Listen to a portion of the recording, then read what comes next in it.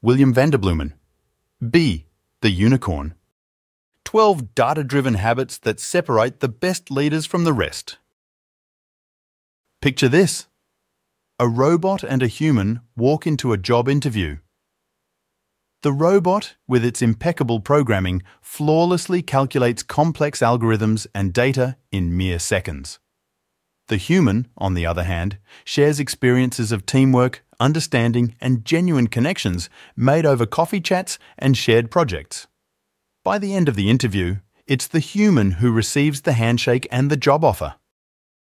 Even in a world where technology is king, the real rulers are those with top-notch soft skills.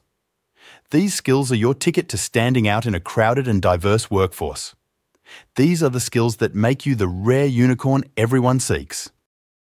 William Vanderbloemen, a talent-spotting guru, has been on the hunt for these unicorns throughout his career. He's interviewed over 30,000 candidates and identified a set of 12 teachable soft skills possessed by the rarest of them. And with this blink as your guide, these exceptional skills are within your grasp. You'll unpack 6 of the 12 pivotal skills that will help you become one of those standout, magnetic individuals everyone admires. So the question now is, do you want to be a unicorn? If so, your journey starts here. Be quick. Let's get real. You're not going to get anywhere by playing it safe and taking your sweet time. Take it from Blake Mycoskie, a guy who doesn't just sit around waiting for the stars to align.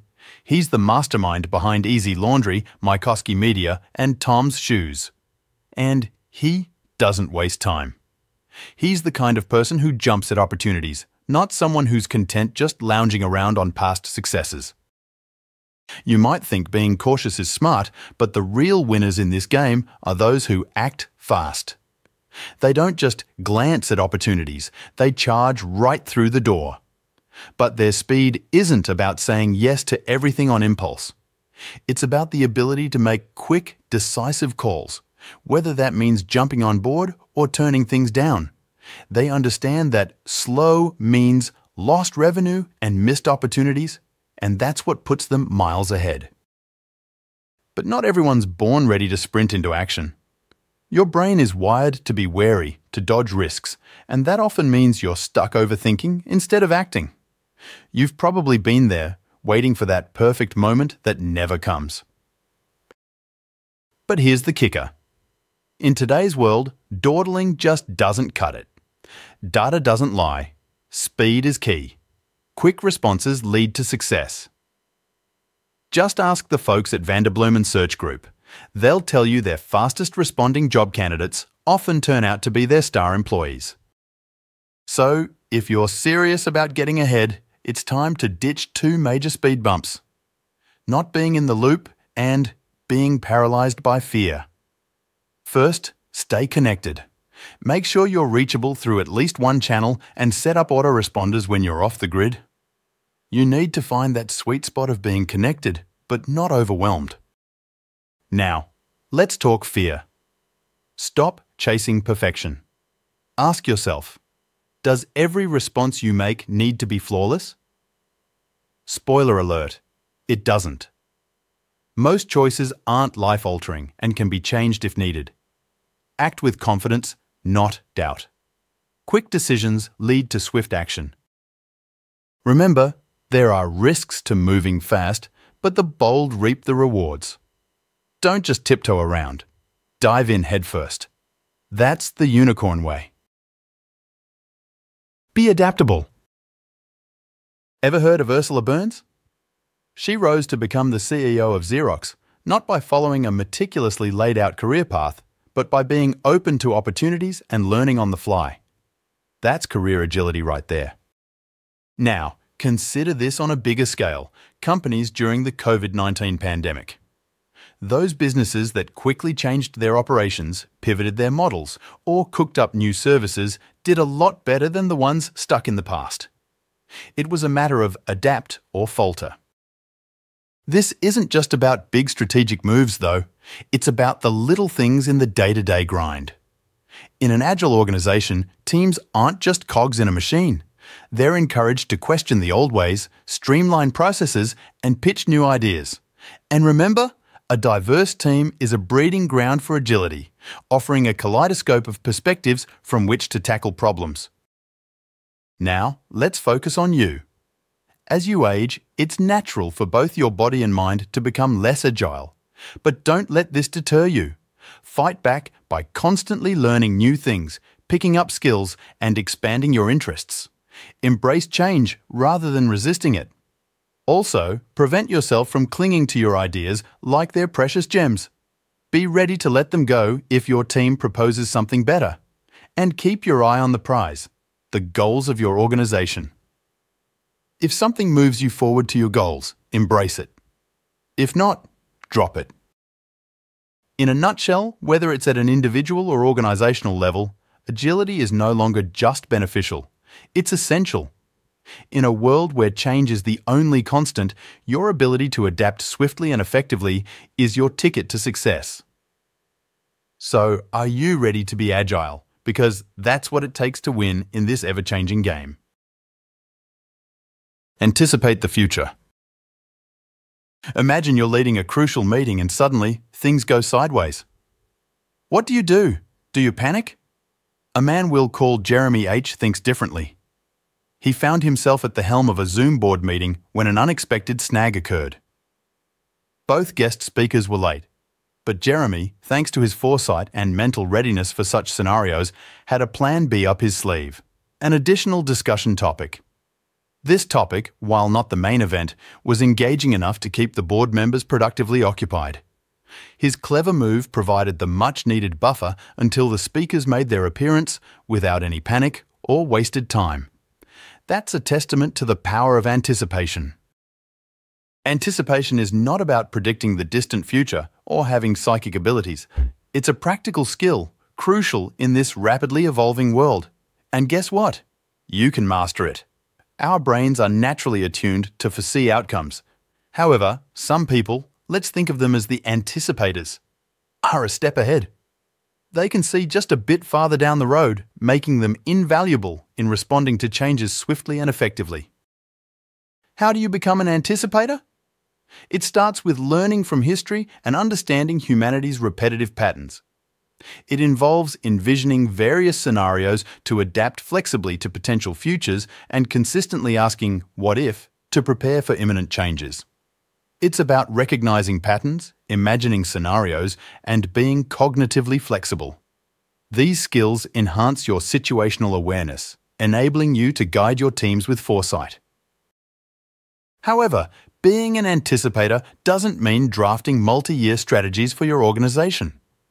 Given the constant economic, technological, and social disruptions, the most effective leaders are those who can see just one or two steps ahead. Those who can glimpse what's just around the corner are the ones who thrive. Embrace anticipation as a skill. It's within your reach, a tool waiting to be honed. And when the next curveball comes your way, you'll be ready, meeting the future with eyes wide open.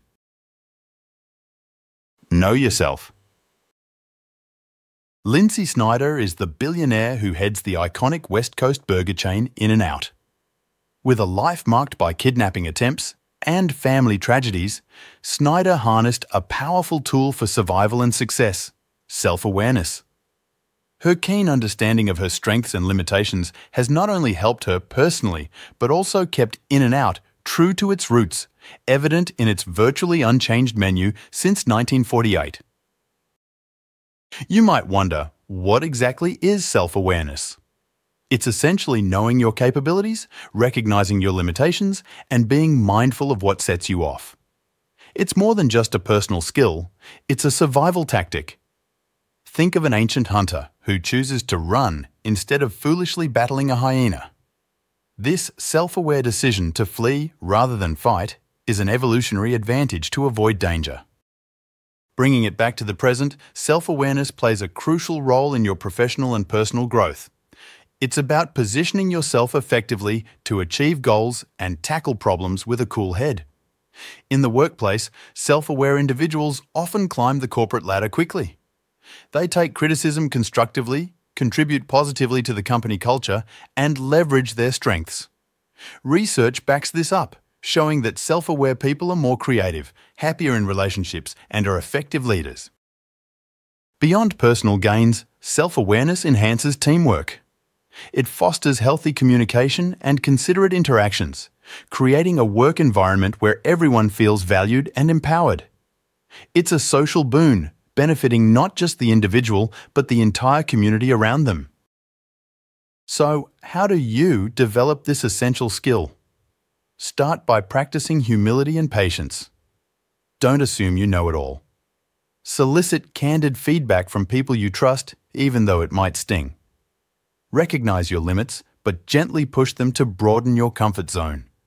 And finally, play to your strengths and team up with others who complement your weaknesses.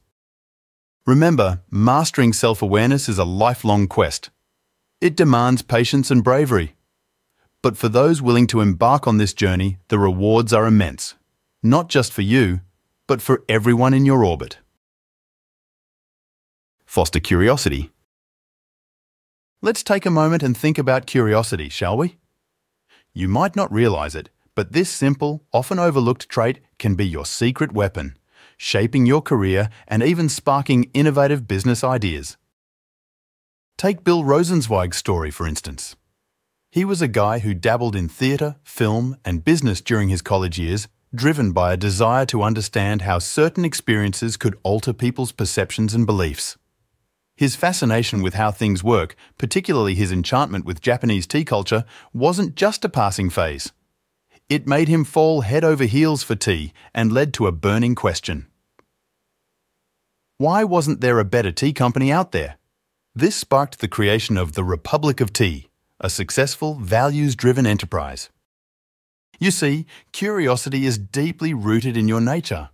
It's the backbone of some of the most groundbreaking discoveries and innovations that have propelled humanity forward, be they in science, technology, art, or business.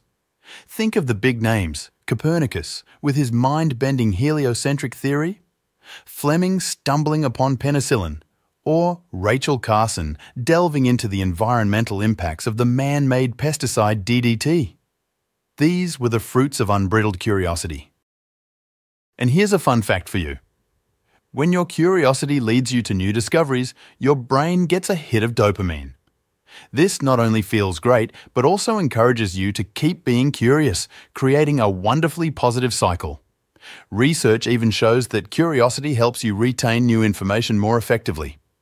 On a deeper, more personal level, curiosity connects you with others, fosters empathy, and can even help ease anxiety.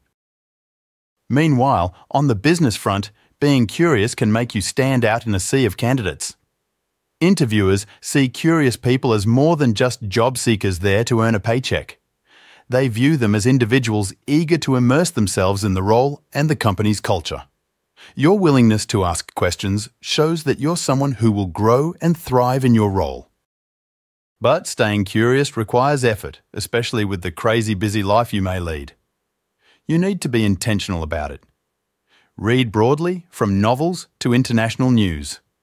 Remember, you don't know everything. And that's okay. Approach challenges by asking questions first and then proposing solutions. And really listen to understand diverse perspectives. In the grand scheme of things, nurturing curiosity in all facets of life pays off, both professionally and personally. It sparks important conversations and builds on your wisdom. Never underestimate the power of a little curiosity. It might just change the world. Network and connect. Imagine yourself in a world where the right connection can turn your life around.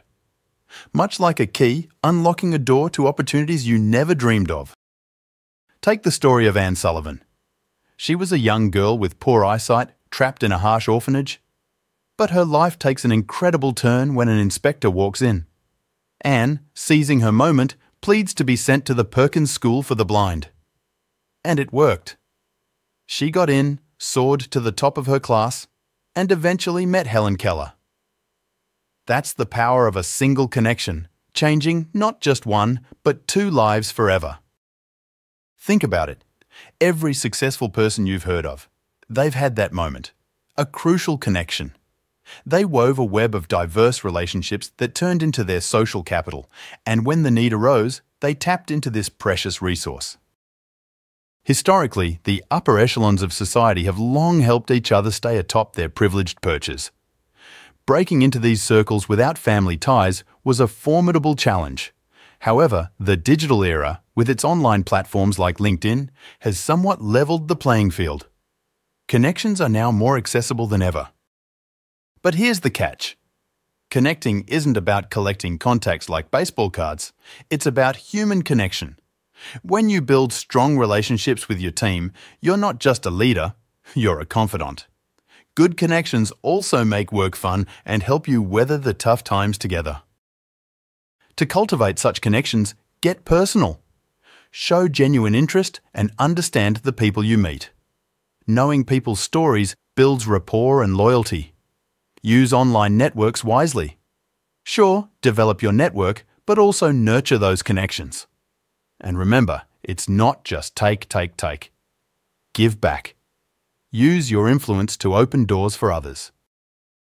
Staying connected requires effort, constant and conscious.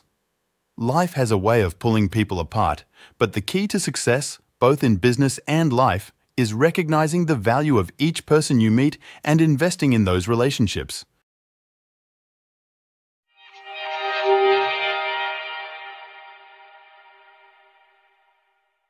The pivotal point of this blink to Be the Unicorn by William Vanderbloemen centers on the fact that being a successful leader today requires a specific set of soft skills that set you apart. Vanderbloemen has identified 12 key skills, 6 of which are the skills we discussed in this blink. The ability to act quickly, to adapt to change, to anticipate the future, as well as knowing yourself, nurturing curiosity, and building connections. Individuals who can master these skills have what it takes to become rare and valuable unicorns that organizations desperately seek. They're the Blake Mycoskie, Ursula Burns, Lindsay Snyder, and Bill Rosenzweigs of the world. Flexible, self-aware, forward-thinking leaders who thrive on change. You now hold the blueprint for developing those very same talents within yourself. The question is, how will you leverage these ideas to maximize your potential? Will you commit to overcoming inertia and self-doubt to act swiftly when opportunities arise? Will you lean into curiosity and diverse perspectives? The door to personal and professional growth lies open before you. Embrace the challenge to become the very best version of yourself. In other words, unleash your inner unicorn. Okay, that's it for this blink. But before you go, did you realize you were listening to an AI-powered voice model? We're always looking for ways to evolve our content while bringing you more of the learning you love. And we've been experimenting with AI to do just that. We'd like to know what you think, so please leave us a rating and a quick comment so we can improve your listening experience even more. Thanks, and see you in the next blink.